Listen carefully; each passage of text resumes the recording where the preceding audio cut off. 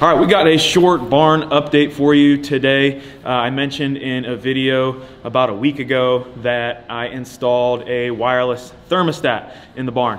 This thing has been absolutely clutch because I can wake up in the morning and turn my phone on, open the app, and basically turn the heater on before I even come out here, right? So we're gonna talk a little bit about what that heater is or what that thermostat is in terms of how it works and kind of what you would wanna look for if your garage, barn, whatever you got is not in a central location and you want to warm that thing up before you're going to walk out and start your workout.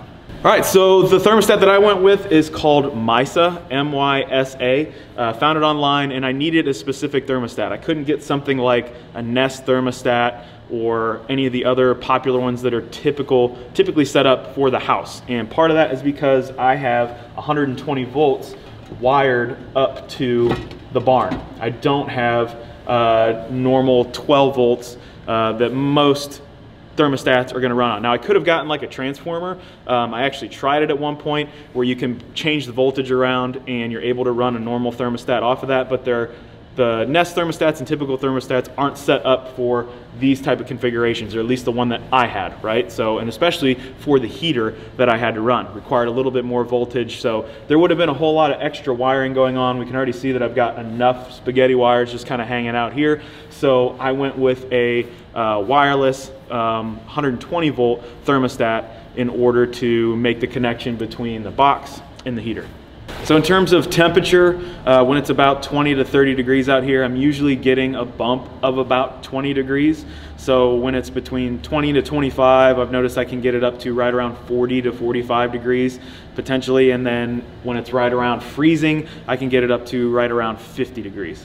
So one other thing that I had to do was extend the Wi-Fi out here. When I first hooked it up, I actually couldn't turn it on because I couldn't make the connection because the Wi-Fi didn't throw from my house out to the barn. So that's also something that you'll have to consider if you want it to truly be wireless. This thing has to have an internet connection at all times so that you can turn it on from your phone. So I had to add another link system node basically in my garage that put me about another 30 to 40 feet closer to the barn in order to extend the Wi-Fi range out here. It's still not great, but it is enough to keep this thing hooked up to the internet so that I can turn it on from my house. So once I got all this stuff hooked up, obviously from the box to the thermostat, and then the thermostat has to send the signal up to the heater to turn it on, I was able to get this thing fired up, obviously, when I woke up in the morning and didn't have to come out and turn on the gas or turn on anything like that. Now, the thing that I have noticed, because there's been a couple days where it's been around 20 to 25 degrees in here in the morning, is that even though this heater will be running for about an hour before I come out to really push some good heat, to really feel the radiant heat kind of come down from the tube. I hung it at 15 feet with the idea that at 15 feet it's going to spread heat over a 30-foot floor, which is about the distance across the floor that I have, right? So it does push that heat out, but when it's way down in the 20s and it's probably going to get a little bit colder, you can't feel that heat all the way over at the edges anymore. You can only really feel it directly underneath. So the only other thing that I might change with this is actually bring it down a little bit lower, closer to the floor, drop it another 2 or 3 feet so I can get a more centralized area right around the middle of the gym, heated up nice, and where you can really feel the radiant heat coming down rather than it losing kind of some of that heat power by dissipating across the distance of the floor. So the other thing I've been working on obviously is putting up the walls.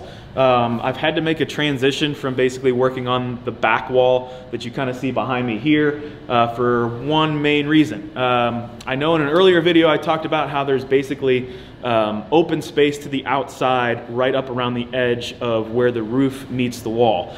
Now this is good for air circulation, air kind of moving around so it doesn't collect as much condensation in here, or there's not as much condensation when you're heating things or anything like that. Now the downside of this is those vents are pretty big because it is an old school barn, and what I've noticed when I come in here early in the morning is even if the heater's putting down some heat, if I stand close to that wall I can almost feel a column of cold air kind of coming down the wall. So if you're anywhere towards the edges you can definitely feel that cold air kind of circulating and coming in, even though it's not that much, right? So I'm looking at potentially sealing up a little bit more of those areas up there. So I kind of stopped working on this wall and moved over to another side wall that I want to build up and don't have to worry so much about the ventilation part.